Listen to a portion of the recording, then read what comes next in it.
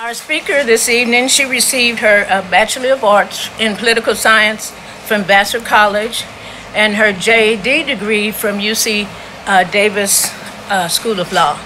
In 2007, she received the LA Pro Bono Award for her coordination of pro bono and law student services to Hurricane Katrina evacuees.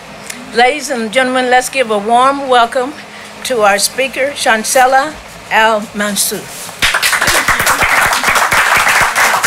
Thank you for mentioning Assemblymember Rumford. I'm from Berkeley, California, Oakland, but I'm born in Berkeley, and that's where he was from. He was a pharmacist, the first black pharmacist in California, as a matter of fact. And but then he ran for assembly because he and his family were discriminated against and trying to purchase a home.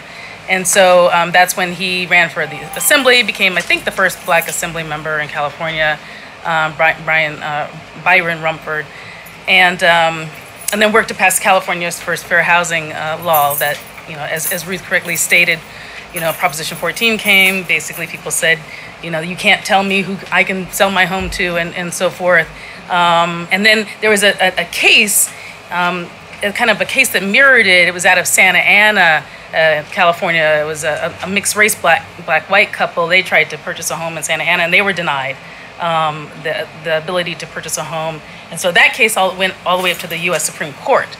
And the U.S. Supreme Court found in their favor and so forth, which effectively said that the California, by prohibiting fair housing law in California, that was unconstitutional. But California was the first one that had a fair housing law before even the rest of the country did.